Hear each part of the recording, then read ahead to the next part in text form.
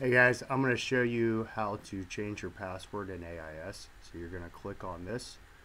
This is the configurator. It's going to ask you for a username and password. It's administrator and password 1 exclamation point is the default. So I'm just going to exit out of this, and you see this box. I'm going to go to user admin, and I'm going to go to edit, and I'm going to change my password.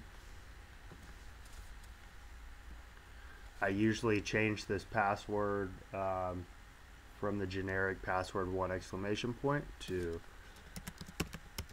password 2 exclamation point.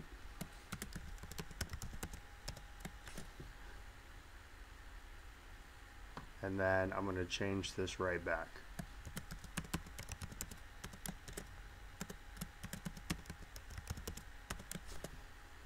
And it's going to inform me 10 days prior. You want to make sure that it's changed and updated so that you don't lock yourself out, in which tech support would be required to reset that for you.